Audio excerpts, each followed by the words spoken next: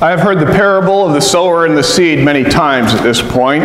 There's a detail about it that I want to look at today, something that I don't know if I've paid a lot of attention to before. The story, as it goes, Jesus tells is of some seed being cast out, and some falls on the path where it is blown away. Other seed falls on rocky soil where it starts to grow, and then something gets hard and it shrivels. And then there's a seed that falls among the thorns and the weeds, and it grows and it is strangled. And then there's the seed that falls on the good soil, and it grows and has a great yield.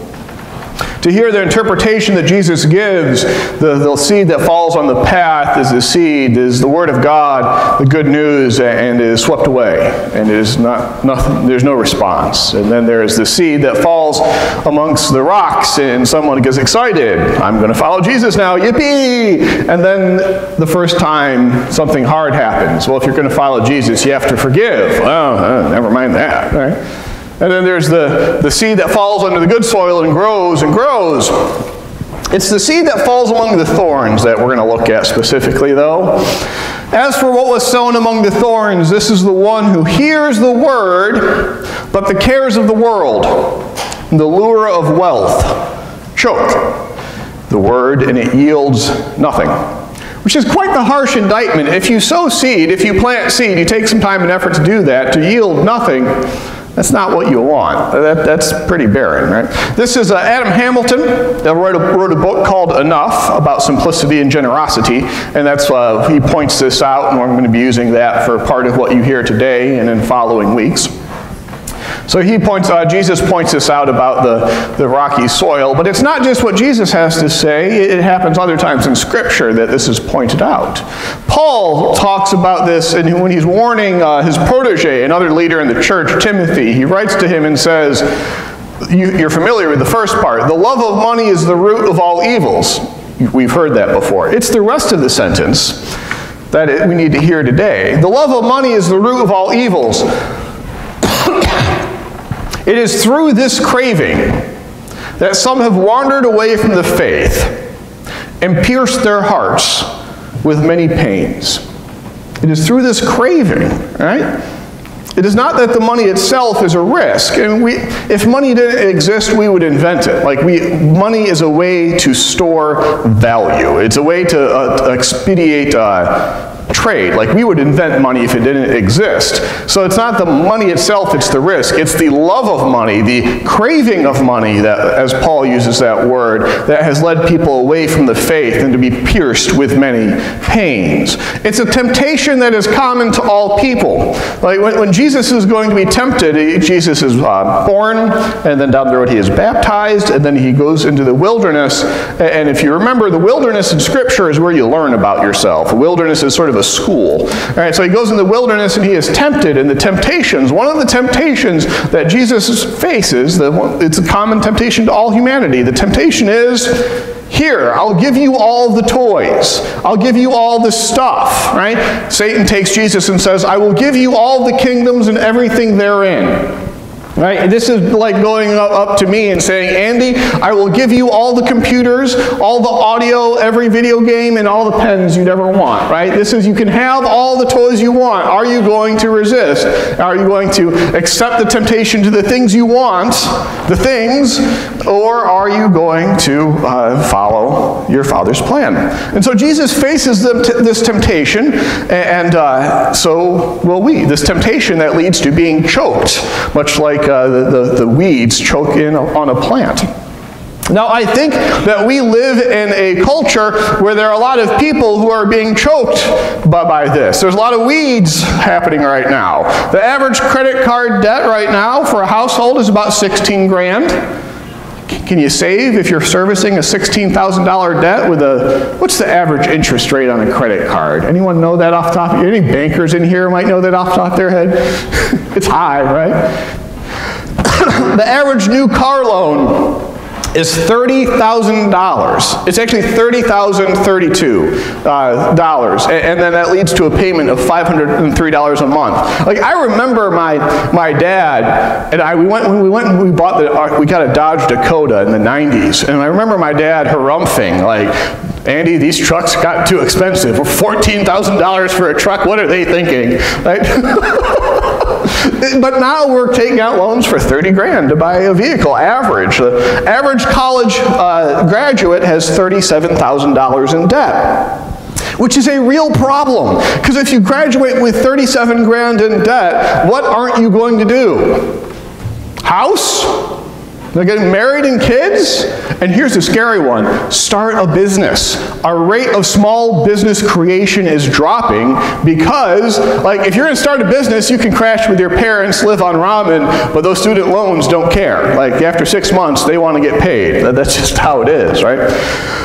Among working age families, the median amount set aside for retirement is 5 grand. Now, median, there's a difference there. If I say average, if someone inherited $3 million, that would throw off averages, because averages can get skewed by really high numbers and really low numbers. Median is the most common amount. Right? Most families, the most common amount of money that families have saved for retirement is 5 grand, which will last all of about 3 months. Which leads to the last sort of unsurprising statistic. Half of Americans, their income and their expenses are the same. Right? So half of Americans, they're just living paycheck to paycheck, and that's a challenge. And so it's not that, again, to have money is not a sin. It's the sin is the love of money and the things, and to fall in love, in a sense, with the weeds that choke, to choke off. And I think we're seeing that in our culture. The temptation there is a real temptation. And what drives this is something that starts out truly good. I don't know if you've noticed this, but if you take a good idea and you push it too far, sometimes you can get in trouble. Like, if you start, for example, if you start working out and you work one side of a muscle set, but not the other, what happens? Right? You can work out and work out and work out and lift weights, but if you work one side of the arm but not the back side, you work biceps but not your triceps, you'll pull your shoulder out of joint. Wouldn't that be awkward? You work out so much, working out, good thing, that you pull your shoulder. It's a bad thing, right? In the same way, the American dream, it's a good idea. What is the American dream? You want your kids to do better, and it would be nice to own a house along the way. Is that a good summation? Well, you want your kids to do better, own a house. That's not a bad thing, right? What happens is the American dream can become warped and turned into a nightmare by focusing on all the stuff we put in the house and then paying for it all on credit. And this is, again, not a surprise. For me, every time I watch a truck ad, I see this sense on we have to have more and bigger and better. And what is the one thing that is advertised with every truck ad you've ever seen? They're going to have more power, right? And I wonder to myself, I owned a '99 Ranger. It had a little V6 in it, and it allowed me to move furniture and my Christmas tree and boxes, and I moved across country in it. I don't think that 20 years later, I need more power than I had back in 19... Does anyone need more power in the truck? Are you going to pay for it, though? Well, that's the American dream, right? More power, more and bigger, and it shows up in our houses too. The average size of a house in 1973 was 1,660 square foot. The average size of a house in 2016 is 2,700 square foot. Why do we have bigger houses? Well, got to put all that stuff somewhere, right? Like, I have all this stuff, and we have bigger stuff and more stuff, and we pay for it. The first time I understood the concept of credit was I heard this phrase, "I'll gladly pay you Tuesday for a hamburger today." Y'all hear that? Who said that? Wimpy, right? That's old Popeye. That's been a few years, hasn't it? Popeye would say that. "I'll gladly pay you Tuesday for a hamburger today." Credit card debt now is at $16,000 a household. Back in 1990, it was at $3 grand a household was the average credit card debt. And so we need more ways to pay for things, and so we have invented something called the home equity loan. I'm going to have an opinion about banking here, and feel free to tell me if I'm wrong, but I don't think the home equity loan is a wise thing. Because one of the best ideas in America in the last century was the GI Bill, right? You have all these people coming back from the war, and you say, we're going to give you education, and we're going to make sure you own a house. And those are powerful things. And you own a house, what do? You pay on it.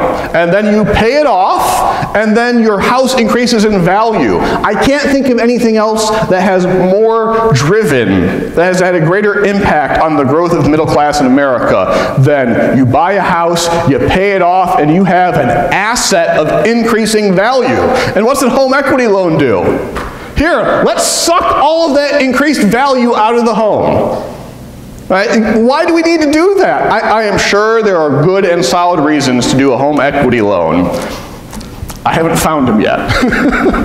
If I haven't said it before or often enough, I'll say it again. I reserve the right to be wrong, and I might have just exercised it. But I think that's what we're seeing. I think we have this problem that we are tempted to have more and more stuff and to pay for it tomorrow. And what we are learning to do is to embrace and love the weeds that choke us. That weeds that choke us so that we cannot grow and become spiritually mature. As we explore this over this week and the coming weeks, I do have a request. I am the only person who knows what's in my heart. I'm the one who knows my temptations, and I share them with you freely. You just heard my list, right? Please look in the mirror and let's not poke at each other. It is one of the greatest signs I've ever seen on a church was just down the road on the Christian church, where it said for a while, we are called to be witnesses, not judges and lawyers. Isn't that perfect, right? As we talk about temptation and stuff and generosity, this is not a time to accuse each other. This is a time to look in the mirror and deal with our own baggage. We are all tempted, right? And we all have this temptation. We all have to grapple with it. And what Jesus tells us about this temptation, it's in John 10. The thief, Satan, comes only to steal and kill and destroy. I come that they might have life and have it abundantly. If you want to talk about the nature of Satan, that's a fun discussion. That's a different sermon. But the temptation there is real. And the nature of the temptation around these weeds is that we think that the way if you want to destroy your life, like if you go out this afternoon and commit adultery or embezzle money or kill somebody, you can destroy your life quickly, but you can also destroy your life slowly too, right? To live a life such that you sink into a sea of debt, what does that do? You always remain focused inwards on yourself, on your things and paying off your debt, and never learn the joy of generosity. To focus on owning so much stuff that you're not sure if you own the stuff or the stuff owns you, and protecting that stuff becomes a wall between you and your neighbor. Right? To focus so much on the American dream that we pursue it until it becomes a nightmare, and we never seek God's dream. And to all of this, Scripture warns us and guides us and helps us see. Scripture has a lot to say about money. It's a rather constant refrain. Ecclesiastes tells us, he who loves money will not be satisfied with money, nor he who loves abundance with its income. In Matthew, Jesus warns us, what will a man be profited if he gains the whole world and forfeits his soul? What will a man give in exchange for his soul? There's no place you can buy your soul back once it's been encroached on by the weeds, right? In Proverbs, what we read earlier, two things I ask you, do not deny them. Remove far from me falsehood and lying. Give me neither poverty nor riches. Feed me with the food that I need, or I shall be full and deny you and say, who is the Lord? Or I shall be poor and steal and profane the name of my God. I think it is a fascinating trend in the history of Israel, if you're reading Scripture. It is when Israel is doing best economically that they do the worst spiritually. Right? When they have a golden age economically, they end up saying, I don't need God because I can depend upon myself. I don't think it's a mistake or happenstance that the verse, keep me from lying, is right next to keep me from being too rich.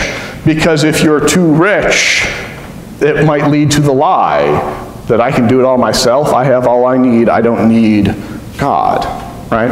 There's a connection there. My friends, we do need to hear some good news about this, and the good news is that life, true, abundant life, is in following Jesus, a faith that leads to loving neighbors and true friendships, a way of life that has purpose and direction, a way of life that is beautiful and rich and satisfying, that loves its Creator and not the created. And I think we can find examples of this life, of this joy.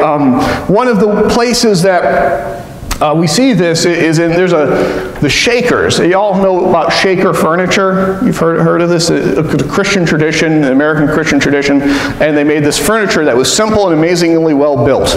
And while they also composed some hymns. And one of them we sing on occasion. If last week we sang it, that was not the plan. That would have worked out better if we sang it today. But Lord of the Dance. Right, Lord of the Dance, there are different words to it, and I admit that I like the original words better.